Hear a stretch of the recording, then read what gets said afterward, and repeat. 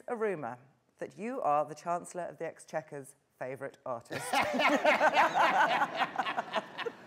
Oh my God. If this is true, how will you ever live it down? I think it's got a kind of radical chic cool to it, actually,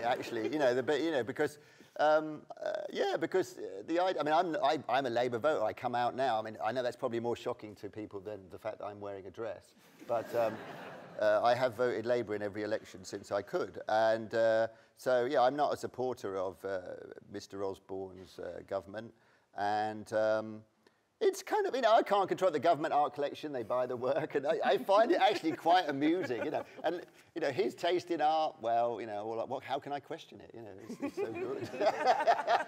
But it is, the piece in question is that he has it in his office, That's I think. right, I believe he does, yeah. It's called Print for a Politician, yeah. And it's a kind of, a sort of study of kind of the fact that we're all in groups, really, and we're all as bad as each other.